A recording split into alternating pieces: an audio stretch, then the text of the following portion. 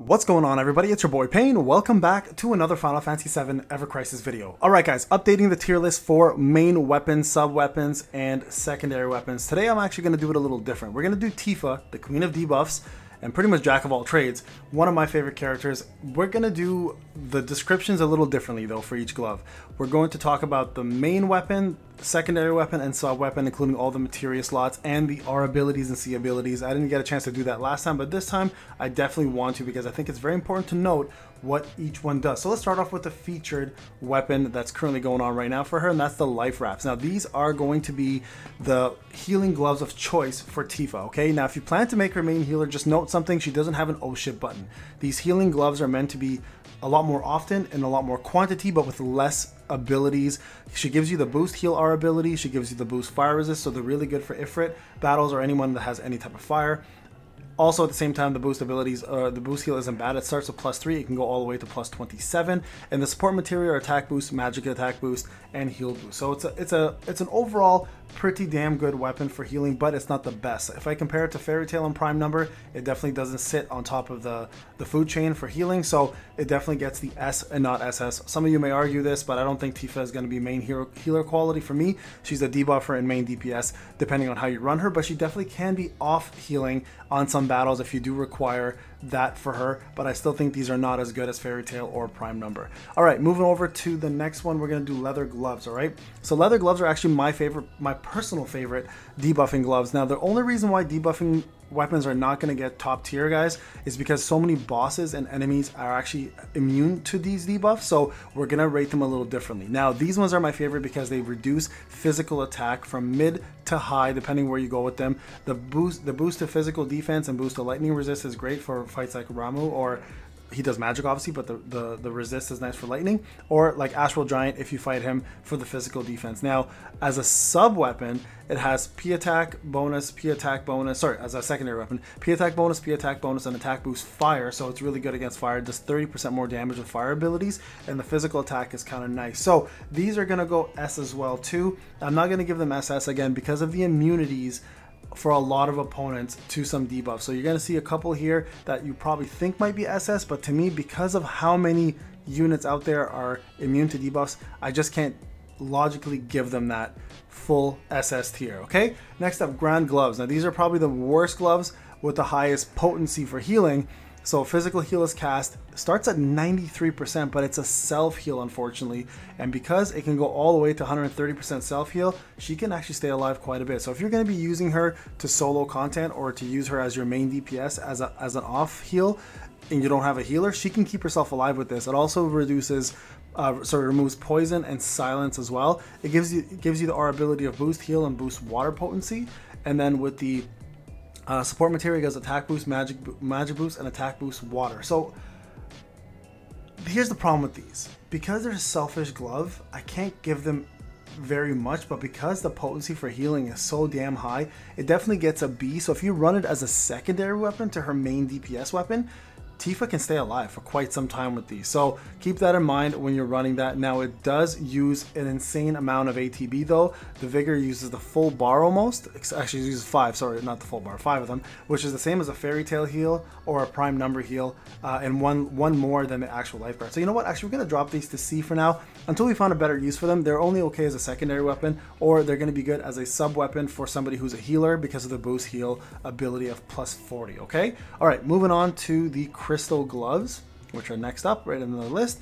Now these ones are actually really good for magic damage, lightning damage specifically for all enemies. Gives you boost HP and gives you the boost lightning potency as our ability, so amazing for Murasame users for Cloud. Also magic attack boost, and the sigil boost for the X. Now these are going to be pretty much the same as the Wiser Staff, and if we're going to put Wiser Staff up here, it doesn't make sense not to give Tifa this as well too. So you guys can see she definitely gets the treatment of SS for these gloves. They're probably her best to second best magic damage dealing gloves. And while we're talking about that, let's move over to Power Soul. Now these ones here are actually the single target the magic non-elemental damage with the crit ability. Also provides you boost HP, but gives you the boost magic ability potency, which with the attack stance can raise your potency up to, I believe it's 36 or 60% more magic damage. So it's crazy as an R ability. So if you plan to use it as a secondary weapon or as a primary weapon with magic, this is going to be insane for you. It also has attack boost, magic attack boost, and magic attack boost. So this right here is probably going to be her second best. It could be her first best DPS for bosses, and this is good for ads, right? So depending which way you want to go about it. All right, moving over to the Kaiser gloves. Now these ones here are going to get an A. They reduce magic defense from mid to high. Now the reason why these are a little lower compared to the physical attack reduction on leather gloves is because these are actually built, in my opinion, specifically for the Shiva fight, or Shiva fight, however you want to call her. It's the same thing at the end of the day. She does boost magic defense with the R abilities and boost ice resist by a lot. And then the special materia, unfortunately, is attack boost, magic attack boost. So the problem with this one here, I find, is the fact that, again, it's the resistance, right? And the fact that you do have ice resist and magic defense resist, which is really nice. Sorry, boost magic defense and ice resist, which is really nice. But I find it's only good for really blue dragon and Shiva fights.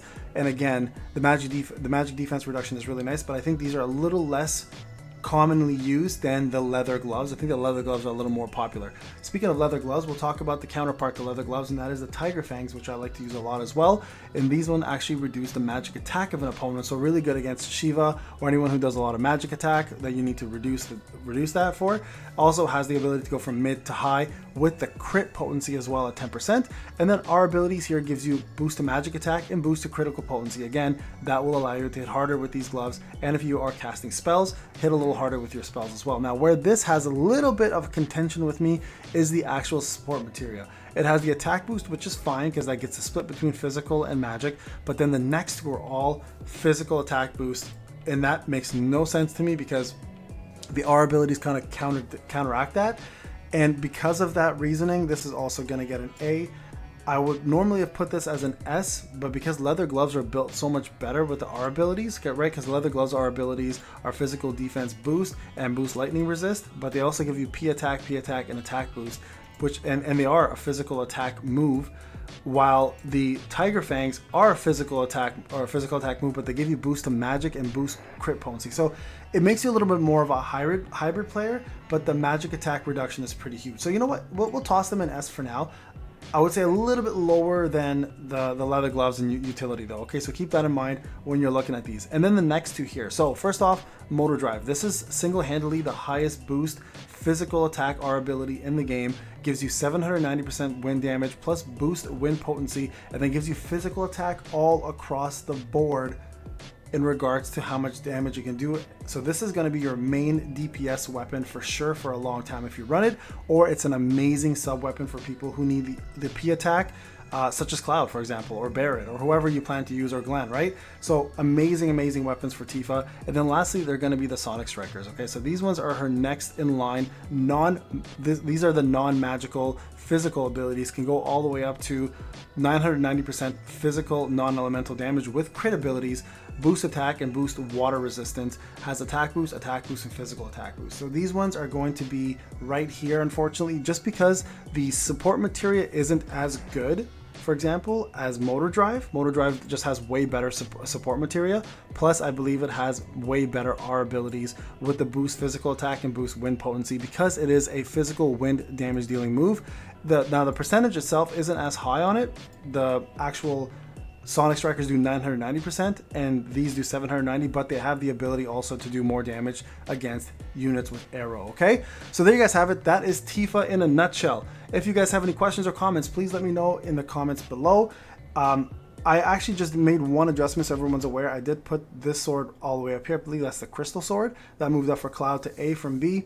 And I think that was the only real change I made out of the rest of this. Everything else is exactly where it was. I'm curious to see what you guys think. I personally love Tifa. I use her on my free-to-play account, and she's been doing a lot of work for me. And I think she's honestly got some of the best R abilities, some of the best sub-weapons for everybody. And she's got a really good kit that lets her pretty much do any role in the game. All right, guys, this is Payne. I'll talk to you guys in the next one.